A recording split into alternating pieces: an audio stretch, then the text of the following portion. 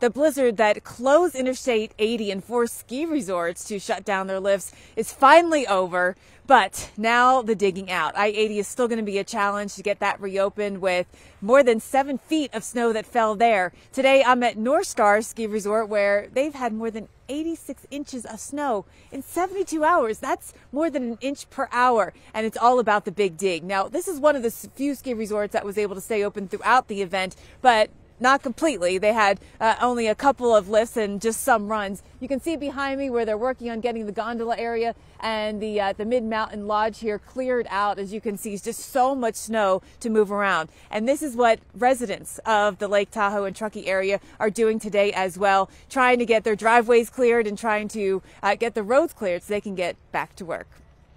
At North Star in Truckee, I'm Jen Carfagno, the Weather Channel.